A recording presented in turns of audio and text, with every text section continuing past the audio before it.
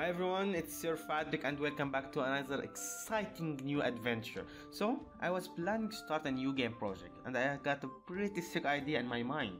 I was watching the Book of Life a couple days ago and I've never seen any game about bullfighting. So I figured out why I don't create something about this experiment and let's try something out. So that's game development for you guys. But my last video did amazingly well and I have to thank you all guys.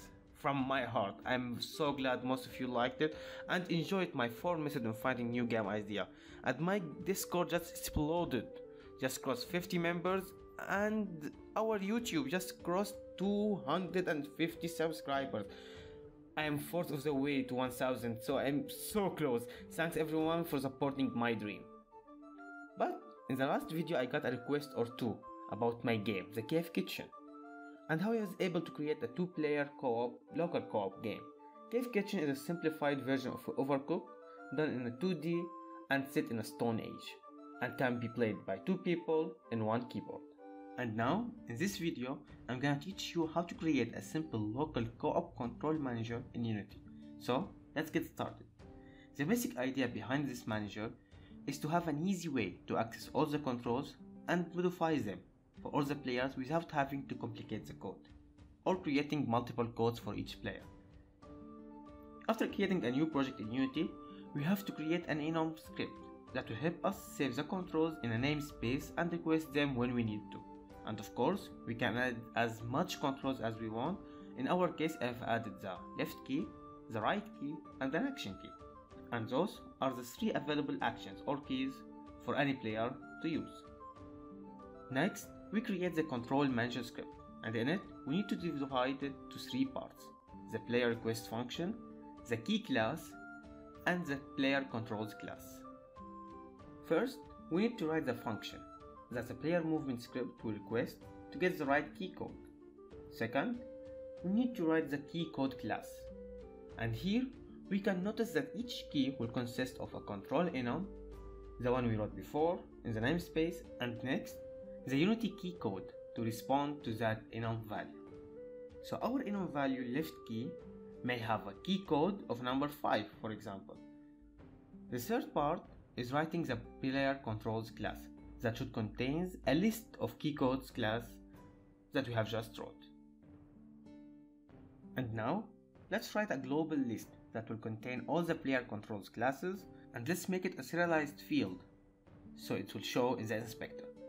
And as you can see, it's not showing at all, and this because we need to make the classes serializable, and don't forget to add the using system library. And now, after adding those 2 tags, we can see that it's showing in the inspector fully with the key code classes and the player control classes. Now, we have to write the key code function in the player controls class after modifying the return on the main function, which will allow us to go to the global list, get the player ID control class, and then request the key code based on that enum control provided. Now, in the player control classes, we write a simple for each loop that will go over all the key code list until we find the one with the same controls provided, and then return to the player, and after adding these small details, the code is ready to work. And for our final step is setting the controls in the main inspector in Unity to be able to have as many players as we want. To test our finished manager, let's write a simple player movement script. The most important part here is to write the player ID to make it accessible from the inspector so each player will have a different ID. Then we add the player speed and the control manager object, and in the start of the function we need to find it by simply using find object of type function to find the control manager in the scene. Now, in the update function, we write if input.getKey, and for the key code, we request the key code from the control manager, and send with the function the control enum that we need, and in here we need the left key control enum. Inside the if, we write the translate function on the transform of that object to move left multiplied by speed by delta time. We repeat the process for moving right, and for the action part, let's make the project that print the action that the action is fired. Now in Unity, we create the player and add the player movement script to it, and make sure to add the correct ID, and in our case here is 0 because our first ID in arrays in Unity or in programming in general is 0. And I have put the number 1 to move left, number 2 to move right, and number 3 to do the action.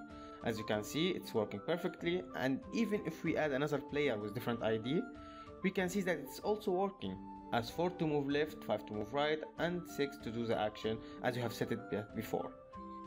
And we can even add a third player. We just need to add a new player controls and copy and paste the player's script or the player object and change the ID to 2. And now we have 3 players with 3 different controls with just a simple modification. I hope you like this small example on how to create a full control manager for a local co-op game in Unity. Before we end, the code is free and available on my GitHub, links in the description, so you don't have to stop and write the code, and let the video be more of the explanation. And feel free to fork the code and modify it. Looking forward to see what all of you can do with it. And in the end, don't forget to like, share and subscribe, and join our kingdom over on Discord, links in the description. Thank you all guys for all the support you're giving me, and see you all in the next adventure.